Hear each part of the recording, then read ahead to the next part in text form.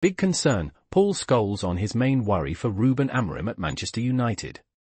Paul Scholes expressed his concern about how long it will take Ruben Amorim to make Manchester United title contenders again.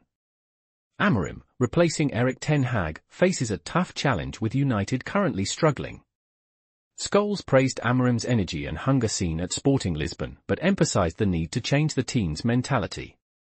United's confidence is high after a 2-0 win over PAOK, with Ruud van Nistelrooy still in interim charge. Please subscribe to my channel.